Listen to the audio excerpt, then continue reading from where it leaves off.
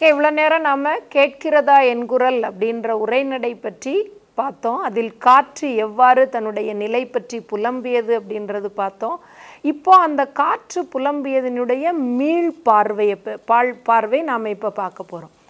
கொண்டல் காற்று என்னென்ன வகையான காற்றுகள் இருக்கின்றது, 4 திசையிலிருந்தும் காற்றானது எவ்வாறு வீசியது, என்னென்ன தன்மையோடு வீசியது அப்படின்றது பார்த்தோம். கொண்டல் காற்று கடல் பகுதிக்கு மேலுள்ள மழை மேகங்களை சுமந்து வந்து குளிர்ச்சியை தரக்கூடிய காற்றுக்கு பேர் என்ன அப்படின்னு சொல்லிட்டு சொன்னால் கொண்டல் காற்று.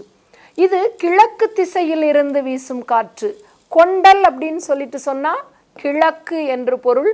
கிழக்கு திசையில் இருந்து வீசும் காற்றுக்கு பெயர் கொண்டல் காற்று. இதற்கு இன்னொரு பெயர் மழை காற்று என்றும் பெயர். கிழக்கு திசையில் இருந்து வீசக்கூடிய காற்று, ஆகையால் இது மழை காற்று என்று அழைக்கப்படுகின்றது. இதுதான் கொண்டல் காற்று. கிழக்கு திசையில் இருந்து வீசக்கூடிய காற்று கொண்டல் காற்று. அடுத்து கோடை காற்று. கோடை அப்படின்னு சொல்லிட்டு சொன்னா என்ன அப்படின்னு சொல்லிட்டு சொன்னா வெப்பம் என்று பொருள். கோடை என்றால் வெப்பம் என்று பொருள். கோடை காற்றானது மேற்கு திசையில் இருந்து வீசக்கூடிய காற்று கோடை காற்று.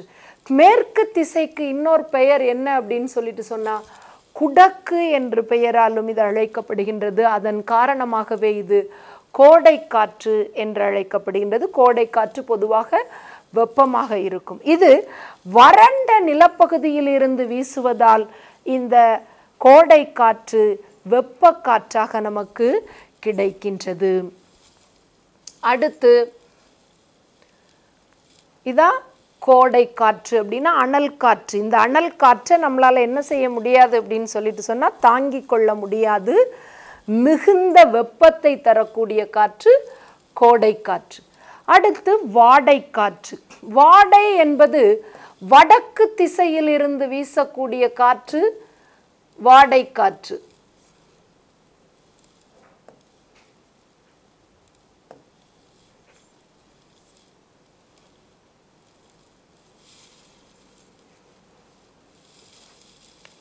வடக்கு திசையில் இருந்து வீசும் காற்று வாடை காற்று.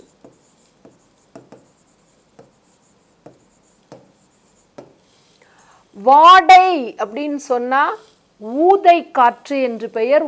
ஊதை என்றால் துன்பம் என்றும் ஒரு பொருள்படும். வாடை காற்று குளிர்ச்சியாக இருக்கும். இது எப்படிப்பட்ட ஒரு காற்றாக இருக்கும் அப்படின்னு சொல்லிட்டு சொன்னா வாடை காற்று பனிக்காற்றாக இருக்கும். அதனால தான் இதை துன்பமான சூழ்நிலைக்கு வாடை காற்றை நாம் ஒப்பிட்டு கூறுகின்றோம்.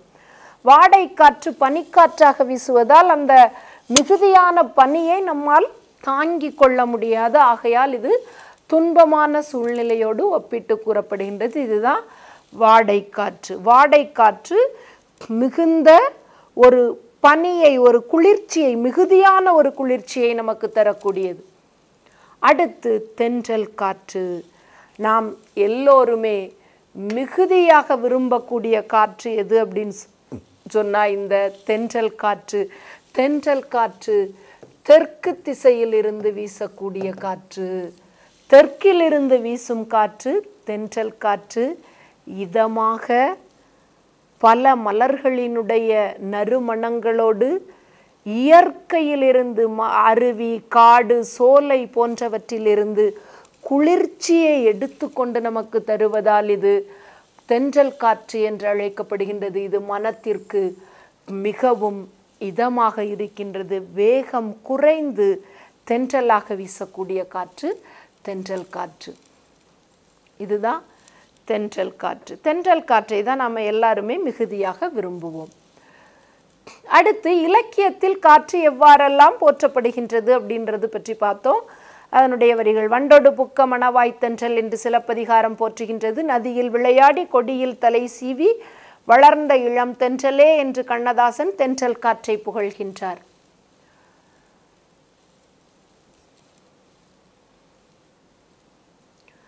கவிப்பேரசு வைரமுத்துவினுடைய வரிகளில் துள்ளி எழுந்தது பாட்டு சின்ன குயில் இசை கேட்டு சந்த வரிகளை போட்டு சொல்லிக் கொடுத்தது காற்று என்று கவிஞர் வைரமுத்து காற்றை பற்றி பாடுகின்றார். அடுத்து ரிதம் என்ற திரைப்படத்தில் வரக்கூடிய பாடல், காற்றே என் வாசல் வந்தாய், மெதுவாக கதவு திறந்தாய், காற்றே உன் பேரை கேட்டேன் காதல் என்றாய் என்று காற்றை பற்றி ரிதம் படத்தில் பாடப்பட்ட பாட்டு. மொழி என்ற திரைப்படத்தில் காற்றின் மொழி ஒலியா இசையா என்ற பாடலானது ரிதம் படத்தில் இருந்து எடுக்கப்பட்ட பாடல். அடுத்து பாடு நிலாவே என்ற திரைப்படத்தில் இருந்து மலையோரம் வீசும் காற்று மனதோடு பாடும் பாட்டு கேட்குதா கேட்குதா என்ற பாடல்.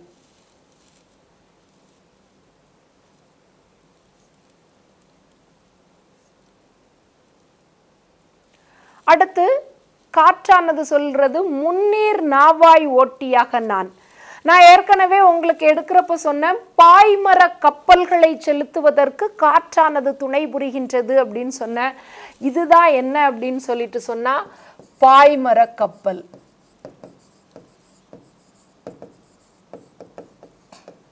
பல பாய்களால் கட்டப்பட்டிருக்கின்றது. இந்த பாய்கள் காற்றில் வேகத்தில் அசைகின்ற பொழுது மரக்கலமானது கடலில் விரைந்து தன்னுடைய பயணத்தை மேற்கொள்ளும்.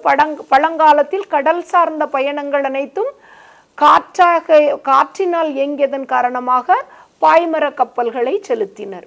இதுதான் பாய்மர கப்பல்.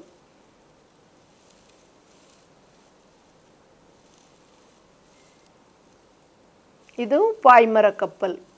பாய்மர கப்பலினுடைய வெவ்வேறு வடிவங்கள். இதுவும் பாய்மரம், முக்கோண வடிவத்தில் இருக்கும் பாய்மரம். இதுவும் பாய்மரம். மரக்கலங்கள் கடலில் காற்றுக்கு நடுவே எவ்வளவு போராடுறாங்க அப்படின்றது நமக்கு இந்த காணொளியை காண்கின்ற பொழுது தெரியும். இதுவும் பாய்மரம். அந்த காலத்தில் தொழில்நுட்பம் மிகுதியாக வளர்ச்சி அடைவதற்கு முன்னர் இந்த மாதிரி பாய்மர கப்பல்களை தான் நம்முடைய பழந்தமிழர்கள் பயன்படுத்தினர். பாய்மர கப்பல்.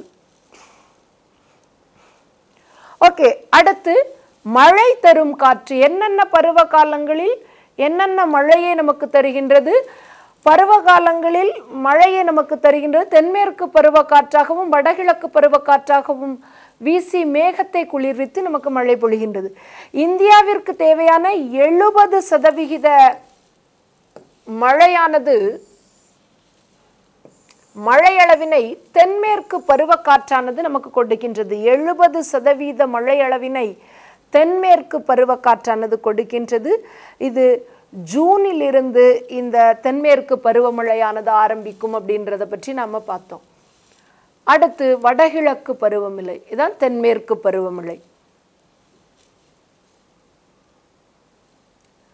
அடுத்து வடகிழக்கு பருவக்காற்று காலங்களில் தாழ்வு மண்டலமாக திகழ்ந்து வடகிழக்கு பருவமழையானது பெய்யும். அக்டோபர் முதல் டிசம்பர் வரை பெய்யக்கூடிய மழை என்ன அப்படின்னு சொல்லிட்டு சொன்னா, நமக்கு வடகிழக்கு பருவமழை. வடகிழக்கு பருவமழையின் மூலமாக நமக்கு மழையளவானது மிகுதியாக கிடைக்கின்றது. வடகிழக்கு பருவமழையின் போது தாழ்வு மண்டலமானது நிகழும். தாழ்வு மண்டலமானது ஏற்படுகின்ற பொழுது புயல் காற்றானது உருவாகும். இதான் புயல் காற்று. புயல் காற்று வீசுகின்ற பொழுது எப்படி இருக்கும் அப்படின்னு சொல்லிட்டு தெரியும் நமக்கு. அடுத்து ஆற்றலாக காற்று. என்னென்ன ஆற்றலாக காற்றானது நமக்கு செயல்படுகின்றது? உயிர் வழியை தந்து உயிர்களை காக்கின்றது காற்று.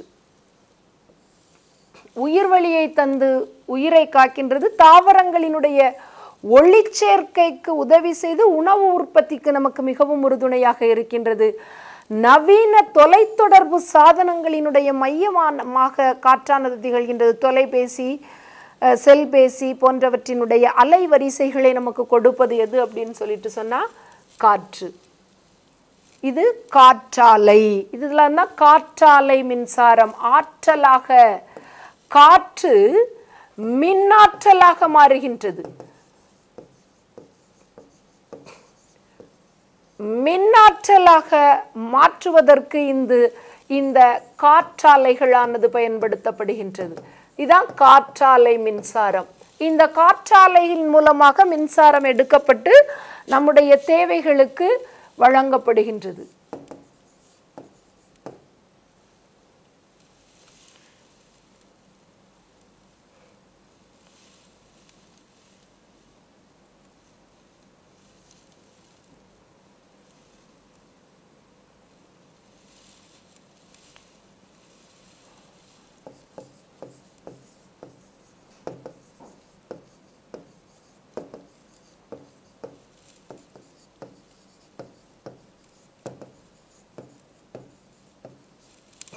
காற்றாலைகளின் மூலம் மின் ஆற்றலானது நமக்கு மிகுதியாக கிடைக்கின்றது. இதுதான் காற்றாலை மின்சாரம். இதுவும் காற்றாலை, விண்ட் மில்ஸ் அப்படின்னு சொல்லிட்டு சொல்லுவோம் நாம். காற்றாலைகள், மலைகள் மிகுதியாக இருக்கக்கூடிய பகுதிகளில் இந்த காற்றாலை மின் உற்பத்தியானது மிகுதியாக நடைபெறும். குறிப்பாக சொல்லணும் அப்படின்னு சொன்னால் மேற்கு தொடர்ச்சி மலைப்பகுதிகளில் காற்றாலை மின் உற்பத்தியானது மிகுதியாக நடைபெற்று கொண்டிருக்கின்றது.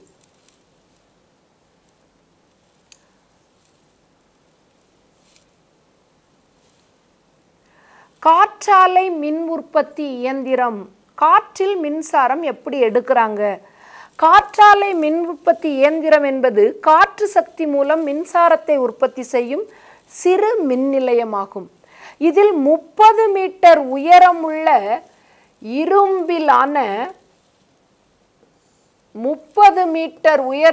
இரும்பிலான கோபுரத்தின் உச்சியில் காற்று மின் உற்பத்தி இயந்திரம் பொருத்தப்பட்டிருக்கும்.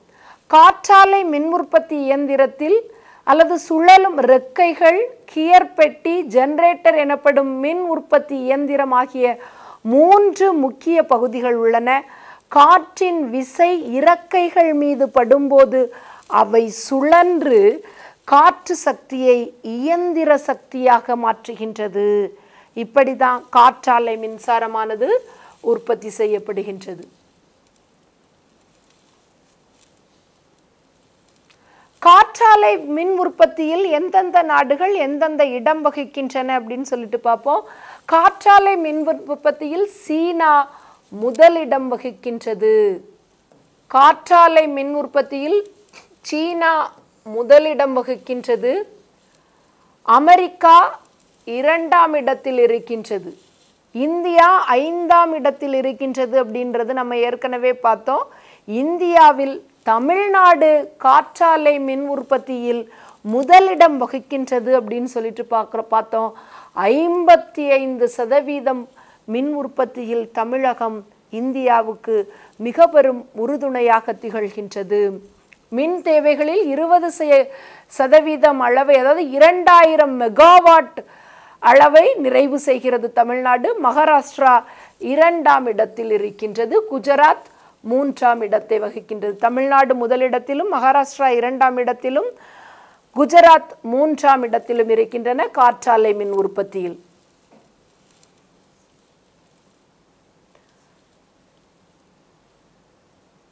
அடுத்து காற்று மாசடைவதற்கான காரணங்கள் என்ன அப்படின்னு சொல்லிட்டு பார்த்தோம். நம்ம குப்பைகள், மெதுவுருளைகள், நெகிழிப்பைகள், குளிர்சாதன பெட்டிகள், குளிரூட்டு அறைகள், தொழிற்சாலைகளில் இருந்து வெளிவரக்கூடிய புகைகளின் மூலமாக காற்றானது மிகுதியாக மாசுபடுகிறது அப்படின்னு சொல்லிட்டு பார்த்தோம். இது குப்பைகள், மெதுவுருளைகள் ஆகியவற்றை எரிப்பதன் மூலமாக ஏற்படக்கூடிய காற்று மாசுபாடு. இது குளிர்சாதன பெட்டி. குளிர்சாதன பெட்டியிலிருந்து வெளிவரக்கூடிய குளோரோஃப்ளோரோ கார்பனின் மூலமாக காற்று மாசுபாடு மிகுதியாக ஏற்படுகின்றது. இது தொழிற்சாலைகளில் இருந்து வெளிவரும் புகை காற்றில் மிகுதியாக கலக்கின்ற பொழுது காற்றானது மிகுதியாக மாசுபடுகின்றது. இது குளிரூட்டப்பட்ட அறை. குளிரூட்டப்பட்ட அறையின் இருந்து வெளிவரக்கூடிய குளோரோஃப்ளோரோ கார்பனும் காற்றை மிகுதியாக மாசுபடுத்துகின்றது. அடுத்து அதிக வாகனங்களின் பயன்பாடு. வாகன போக்குவரத்தை மிகுதியாக நாம் பயன்படுத்துகின்ற பொழுதும் காற்று மிகுதியாக மாசுபடுகின்றது. காற்று மாசுபடுவதால் ஏற்படக்கூடிய நோய்கள் நம்ம ஏற்கனவே பார்த்தோம். கண்ணெரிச்சல், தலைவலி, தொண்டைக்கட்டு, காய்ச்சல், நுரையீரல் புற்றுநோய், இழைப்பு நோய் போன்ற நோய்கள் காற்று மாசுபடுவதன் காரணமாக ஏற்படுகின்றது. இந்தியாவில் ஏற்படக்கூடிய உயிரிழப்பில் காற்று மாசுபாட்டின் மூலமாக மாசுபாடு 5ஆம் இடத்தில் உள்ளது. மற்ற நோய்களை எல்லாம் விட காற்று மாசுபாட்டின் மூலமாக 5வது இடத்துல காற்று இருக்கின்றது. காற்று மாசுபாட்டின் மூலமாக ஏற்படக்கூடிய உயிரிழப்போ, குழந்தைகளினுடைய மூளை வளர்ச்சி குறைவு ஆகியவை மிகுதியாக காணப்படுகின்றது. கண்ணெரிச்சல், தலைவலி, தொண்டைக்கட்டு, காய்ச்சல், நுரையீரல் புற்றுநோய் இவைகள்லாம் காற்று மாசுபாட்டின் மூலமாக ஏற்படுவதற்கு வாய்ப்பு அதிகமாக இருக்கின்றது. இப்போ இந்த காற்று மாசுபாட்டை தீர்ப்பதற்கான வழிமுறைகள் என்ன? மரங்களை வளர்க்க வேண்டும், மேம்படுத்தப்பட்ட குப்பை மேலாண்மையை பின்பற்ற வேண்டும். பொது போக்குவரத்துக்கு முன்னுரிமை தர வேண்டும். மின்னாற்றலால் இயங்கக்கூடிய ஊர்திகளை பயன்படுத்த வேண்டும். வீட்டு சமையலுக்கு விறகுகளை பயன்படுத்த வேண்டும். நம்முடைய கடமைகள் என்ன அப்படின்னு சொல்லிட்டு சொன்னால், வீட்டுக்கொரு மரம் வளர்த்தல் வேண்டும். வீட்டுக்கொரு மரம் வளர்க்க வேண்டும். மரங்களின் அழிவு மனிதர்களின் அழிவு. Save trees. மரங்களை பாதுகாப்போம். மரங்களினுடைய அழிவு மனிதர்களினுடைய அழிவு என்பதை நினைவில் கொள்ளுதல் வேண்டும். மரங்களை வெட்டுவதை தவிர்த்தல் வேண்டும். குப்பை மேலாண்மை. என்னென்ன நிறங்களில் இருக்கக்கூடிய பெட்டிகளில் என்னென்ன குப்பைகளை போட வேண்டும் அப்படின்றத தெரிந்து நாம் பயன்படுத்த வேண்டும். தாள், பேப்பர் போன்ற குப்பைகளை நீல நிற பெட்டிகளிலும், கண்ணாடி பொருட்களை பச்சை நிற பெட்டிகளிலும், நெகிழி பொருட்களை மஞ்சள் நிற பொருட்களிலும், இரும்பு போன்ற கனமான பொருட்களை சிவப்பு நிற பெட்டிகளிலும் பிரித்து குப்பைகளை தரம் பிரித்து பயன்படுத்தினோம் அப்படின்னு சொல்லிட்டு சொன்னால் காற்று மாசுபாட்டை நம்மால் குறைக்க முடியும். அடுத்து பொது போக்குவரத்தை பயன்படுத்துதல். அரசாங்கங்களால் பயன்படுத்தக்கூடிய பொது போக்குவரத்தை நாம் மிகுதியாக பயன்படுத்தினோம் அப்படின்னு சொல்லிட்டு சொன்னால் காற்று மாசுபாட்டை மிகுதியாக குறைக்கலாம். அடுத்து நம்முடைய கடமை. ஒவ்வொரு வருஷமும் ஜூன் 15ஆம் நாள் காற்று நாளாக கொண்டாடினால் மட்டும் போதாது. ஒவ்வொரு ஆண்டும் மட்டும் கொண்டாடினால் போதாது, ஒவ்வொரு நாளும் கொண்டாட வேண்டும். அடுத்து காற்று. மெல்ல தொட்டு சென்றால் தென்றல், தூக்கி சென்றால் புயல். நாம் விரும்பக்கூடியது தென்றலையா அல்லது புயலையா? நிச்சயமாக புயலை அல்ல, தென்றலையே. நமக்கும் நம்முடைய சந்ததியினருக்கும் வாழ்வாதாரமாக விளங்கக்கூடிய காற்றை பாதுகாக்க வேண்டியது மாணவர்களாகிய நம் ஒவ்வொருவரினுடைய கடமை என்பதை உணர்ந்து இனிமேலேனும் காற்று மாசுபாடுவதை குறைத்து காற்றை தூய்மைப்படுத்துவதற்கான வழிமுறைகளில் நாமும் ஈடுபடுவோம் என்று கூறி விடைபெறுகிறேன். நன்றி, வணக்கம்.